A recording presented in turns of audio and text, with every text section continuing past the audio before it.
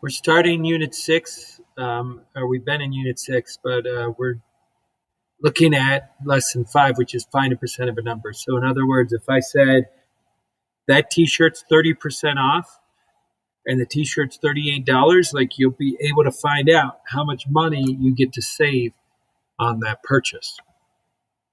So write down your title, and let's start writing down some notes as we go. So Lauren bought a jacket that was on sale. She paid 40% of the original price of $75.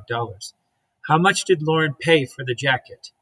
So you can see someone chose to draw this grid, which will help us a lot in this problem, but in most problems, you're not going to draw one of these out. I think it just won't help.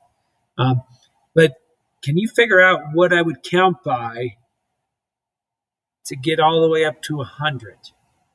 Like if I count by 10, 10, 20, 30, 40, I can't just jump to 100. So what would I count by? 20, 40, 60, 80, 100. So we were counting by 10, or by 20, sorry. So we think of the same thing up here. What will we count by to get to 75? Well, there's 1, 2, 3, 4, 5 sections. So you can really just do 75 divided by 5. If you do that, it's 15. So that tells me I count by 15.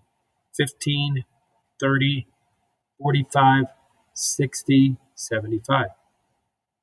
So she paid 40% of the original price. How much did Laura pay for the jacket?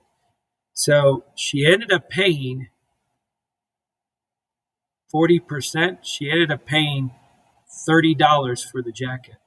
So my extra question is how much money did she save? Well, if you had to pay 100%, but you saved, or you only paid 40, that means 60% was off, right? So that you paid only 40%. So if 60% was the discount, she got to save $45. Pretty good deal on a product. It's more than half off or more than